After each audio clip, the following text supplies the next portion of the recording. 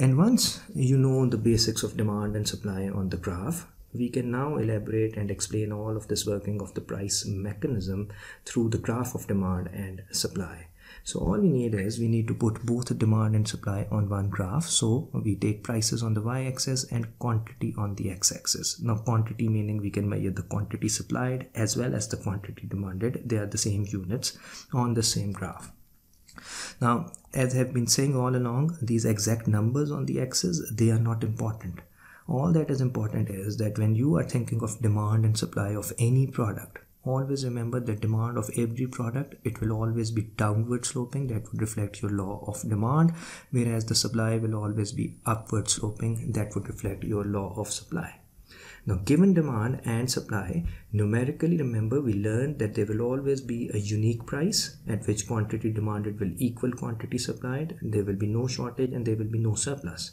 And we learned that this stable point, the stable price, will be the equilibrium, because regardless of whether you start with the price that is lower or higher, the price will automatically always move and gravitate towards this nice point of 150, where QD is equal to QS, and therefore there is no shortage and no surplus. Now graphically, the way you think about all of this is that first of all, remember that the equilibrium within this graph will occur at this unique point over here, where the demand curve crosses the supply curve. But don't ever say that this is the equilibrium. This point of intersection allows us to identify the equilibrium. The equilibrium itself is the price P star at this point of intersection of demand and supply, and the quantity Q star that is reflected by this point in this graphical space over here. And the reason that this price P star is equilibrium is that at this price, the horizontal distance out till the demand curve or the quantity demanded is exactly equal to the horizontal distance till the supply curve or the quantity supplied. That is, at this P star, this Q star is equal to quantity demanded and it is equal to your quantity supplied, and therefore the market will just stabilize at this price of P star.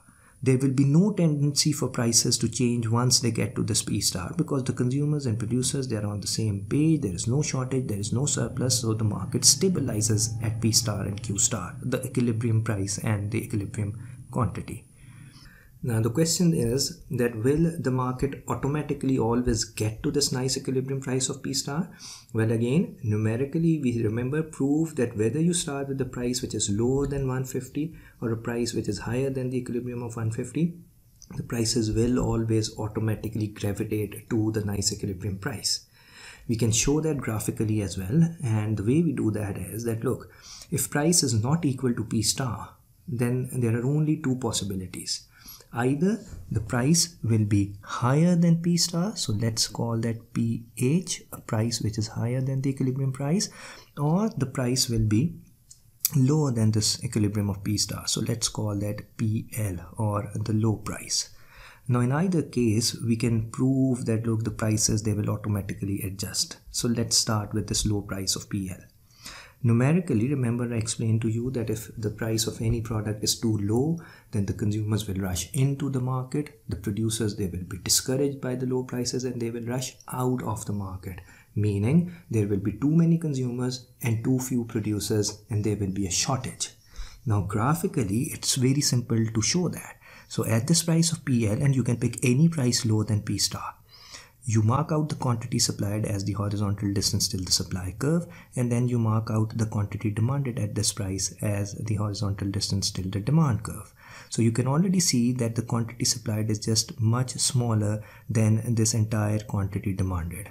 So this horizontal distance beyond the quantity supplied is all of your excess quantity demanded, or what we have been calling the shortage that will be created if the product is too cheap.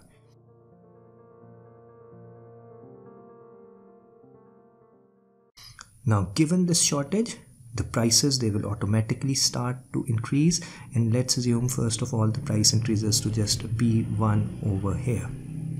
Now, as the price increases, this is how I want you to sort of understand and think of what is going to happen. So as far as the producers are concerned, they are at PL, they are sitting at this point of the supply curve, as the price increases to P1, the quantity supplied will also increase. That is a rising price. It is going to signal a shortage, and this rising price will give an incentive to these producers to produce more. So you will move along the same supply curve. Remember, the only thing that is changing is price. So supply curve stays the same. You just move along the supply curve to this new point over here. And as far as consumers are concerned, at price of PL, this was their quantity demanded. They were sitting at this point. Now as the price increases to P1, the quantity demanded will fall, and the consumers, they will move along the same demand curve to this new point over here. So this is the rationing function of price. The price has increased. It has kicked out some of the excess consumers. Now at this new price of P1, now you can see that this quantity supplied has increased a bit as compared to this horizontal distance, and the quantity demanded, this horizontal distance, it has fallen as compared to what it was previously. But still, at this price, there is this gap between quantity demanded and quantity supplied. There is still a shortage. There is still this excess quantity demanded over and above what the producers are willing to produce and sell. So as long as there is a shortage, the price will again increase. Again, the producers, they will be encouraged to supply more, move along the supply curve, whereas consumers, as the price increases again, more consumers will be discouraged, and you will move along the same demand curve, and the shortage would become even smaller, and this process will continue until you automatically gravitate to this equilibrium of P star, where the quantity demanded and the quantity supplied will exactly match each other. You will get rid of this shortage. On the other hand, the only other possibility, remember we said, is that if the price is above this equilibrium of P star. So at this high price of PH, the simple logic that we understood was that if a product is too expensive, consumers will rush out of the market. They won't want to buy. A lot of producers will rush into the market attracted by these high prices, and therefore high chance of making a profit. So overall, you will end up with a surplus. Too many producers, but too few consumers. Now our graph shows us that easily. So at this high price, the quantity demanded is just this distance till the demand curve, whereas the quantity supplied is this entire distance till the supply curve. So you can see that there is this excess supply that will be created, which we are going to call surplus. Now, given the surplus, this is where we are saying the shopkeepers, they have produced too much. They are not able to sell all that they have produced. So to get rid of the excess output they have produced, they will start offering discounts. They will start lowering the prices. And let's assume the price first of all falls to P2. Now, as far as the consumers are concerned, previously they were sitting at this point of the demand curve. Now, as the price falls to P2, they will be encouraged to buy more, and quantity demanded will increase. They will move along this demand curve to this new point over here. As far as producers are concerned, at PH, they were sitting on this part of the supply curve. Now, as the prices, they start to fall, producers will be discouraged to produce, quantity supplied will fall, and producers will move along the same supply curve to this new point over here. So at this now lower price, you see the quantity demanded has increased a bit, quantity supplied has fallen a bit as compared to what it was previously, but there is still a surplus, there is still excess supply, so the price will fall even further, and it will keep on falling until you get to the same nice equilibrium price of P star, where quantity demanded is equal to quantity supplied. Now this is the working of this model of demand and supply graphically, and you know, the easy bit that you will be using most often is that you will consider the market of any product, and you will just draw a demand curve and a supply curve, and this will be the point that will tell you that, look, this is the equilibrium price and this is the equilibrium quantity. But it is always very, very handy to understand and be able to explain that, okay, why is this an equilibrium? And you do that by picking a price which is less than this equilibrium, and then explain that, look, it will always create a shortage, and therefore automatically the price will start increasing towards P star. Whereas if you start with the price which is higher than this equilibrium, then you will create a surplus, and because of that surplus, the prices will automatically start falling towards this P star.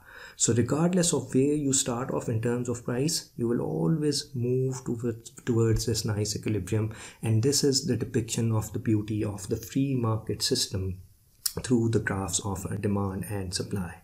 And that basically covers the core ideas that you need to know about this model of demand and supply. How is an equilibrium of a product's price and quantity determined given a demand and given a supply? That is assuming all non-price factors are constant.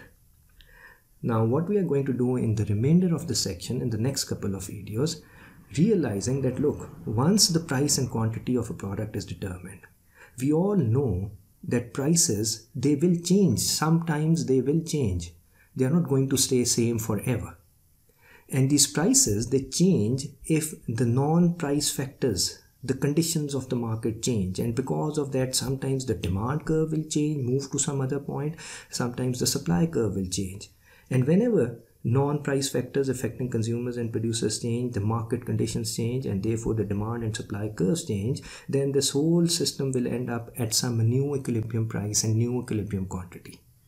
And our task now in the remainder of the section is to understand and to be able to show graphically how does this equilibrium price changes when the demand and supply changes. And the way we will proceed is that I will first of all in the next video give you a very theoretical explanation of some of the common non-price factors that affect demand. Then I will explain some of the common non-price factors that affect supply of most of the products. And once we know what changes the demand and supply, then we will come back to this graph, and then I will explain to you that okay, what happens to the equilibrium price and quantity if demand increases, and similarly what would happen to price and quantity if the demand decreases, and the same thing for supply. So basically we are now going to focus on the changes in the market equilibrium when the demand and supply of the product changes, when these non-price factors they change.